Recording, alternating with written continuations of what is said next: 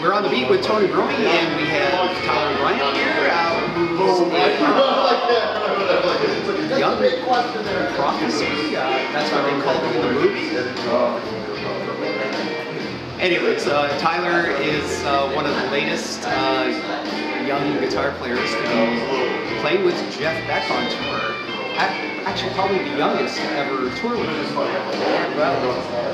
Okay, so Tyler, you have been playing since you were 6 years old. Yeah, I got a guitar when I was 6, and heard about Elvis in first grade, and was obsessed from then on. So I met this guy when I was 11 years old named Roosevelt Twitty in a music store, who was just sitting there playing this Lightning Hopkins style guitar. And as soon as I heard him, I was obsessed with guitar and music and blues. And then as I got older, I started listening to bands like the Black Crowes and the Rolling Stones. And the rest is history.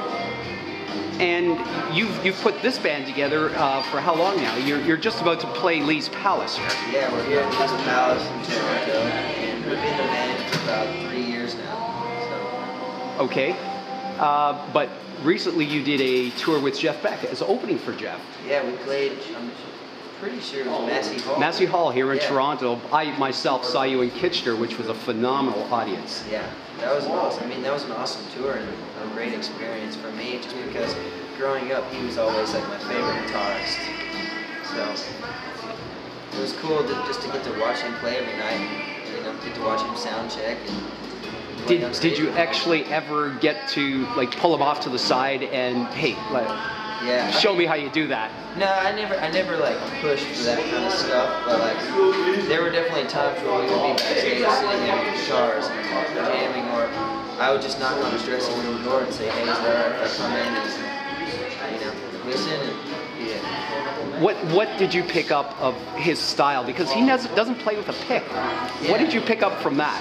Well, it's not a lot of things that I incorporate into my show, just because I don't want people to know he's just trying to be Jeff, because the cool thing about Jeff is there's no one like him, and that he's like no one else, and so, I mean, I think the main thing I picked up from him is just to kind of push the limits and, not do the same thing that everyone else is doing, because there's a million kids running around with strats, and on that tour, he asked me to play acoustic.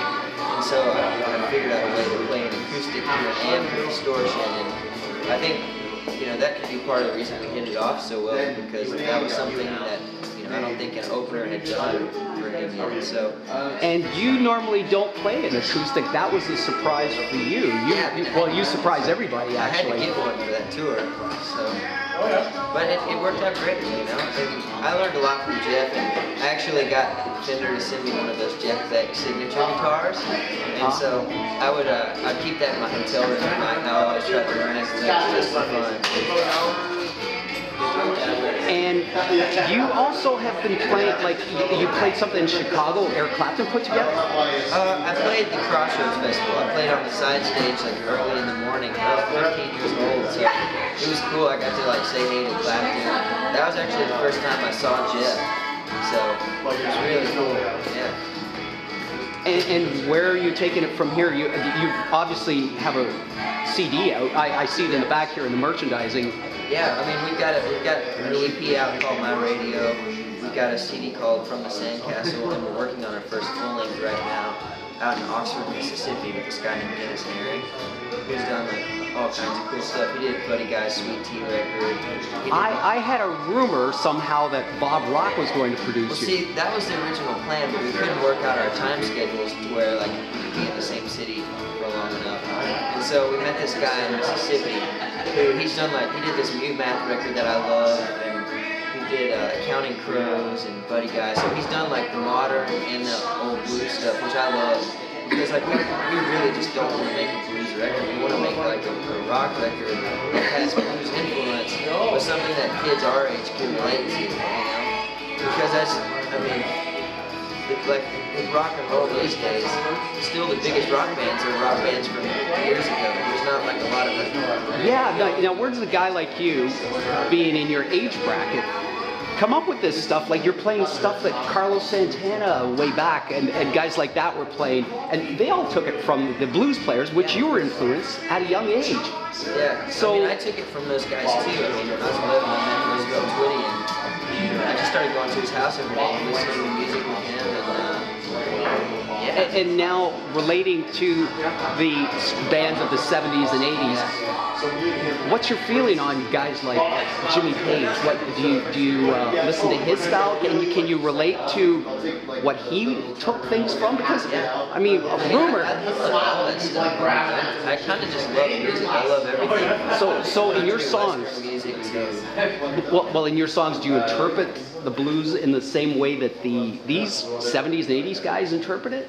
I don't really know. I mean, it just kind of happens when I'm. So your music comes from your feeling of it, Yeah, and what you grew up with. I mean, with my songwriting, it's sort of like I sit there and it normally starts with drums or with a guitar riff or like a lyrical idea that I have, and then, whether it takes 30 minutes or a month. Once the song's finished, I kind of don't know how it happened, and it's just like a really organic process that just sort of happens, and before you know it, the song is there. So it's not really, I'm not thinking like, how do I get these influences in there? I think the influences are kind of built into just you. Sporadically it comes out. Yeah, they kind of just ooze out into their song. Have you ever thought of some lyrics and then suddenly the next morning it's like, what did I do? Yeah, well, thank God for iPhones. You can just record them down into your phone now. So Yeah. you'll see me walking around with my phone just being like, Oh, so in the modern technology has helped with your writing.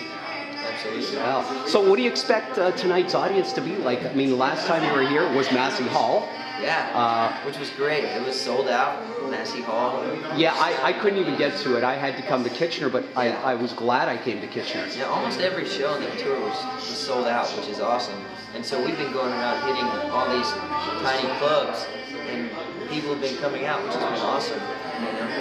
Because we've never toured up here as a band before, because I was just doing acoustic on that tour. So it's cool that people have been coming out. Some markets have been slower than others, but some of them have been pretty rocking. So. And you moved to Nashville recently, or? Well, I moved out when I was 17, and I just turned 21 a few years ago. So you've been living there. So obviously, a lot of songwriters and seminars going on there all the time. Yeah. You must have a heavy influence. Yeah, well, I moved down there just to write songs, and then I met Caleb, the drummer, and he liked all the same music I did. He knew Calvin. About a week later, we went on tour. So we went on tour with REO Speedwagon.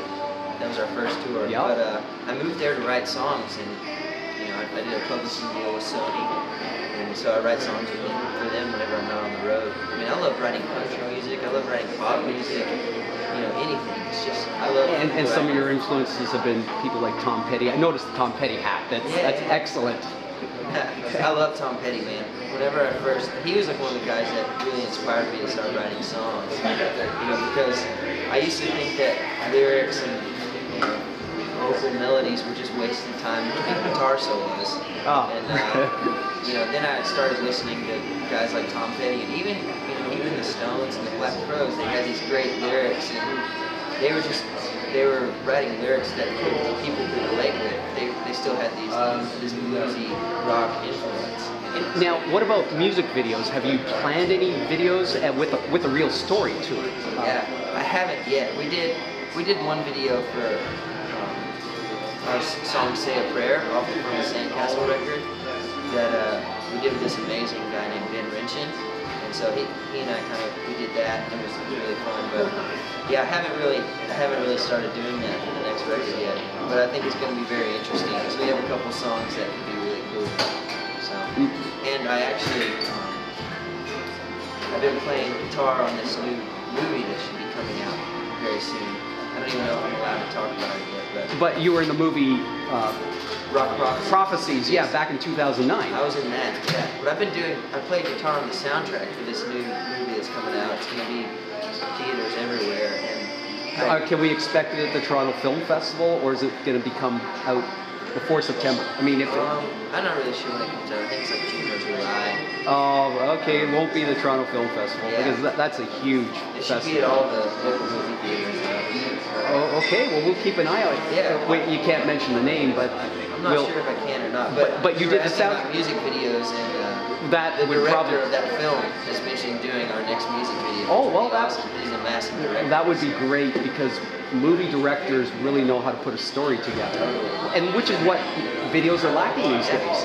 Totally. I feel like our next album is going to be kind of like a story. It's kind of got the ups and downs, And that's the way albums should be. Movie, Yeah, well, Pink Floyd, look at the Dark Side of the Moon. I mean, phenomenal. Okay, well, we've been speaking to Tyler Bryant. Is there anything you'd like to say to your audience here in Toronto? Keep coming out to shows, and we'll keep coming to your city. Okay, well, we're gonna cut to a couple of songs. I'm gonna shoot something here. Okay. So we'll add some.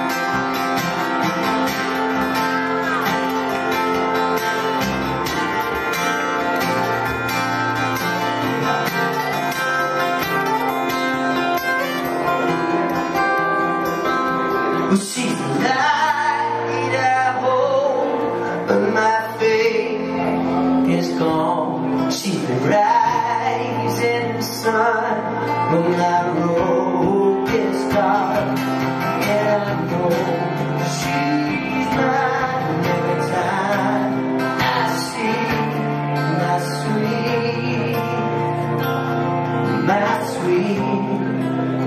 my sweet tangerine.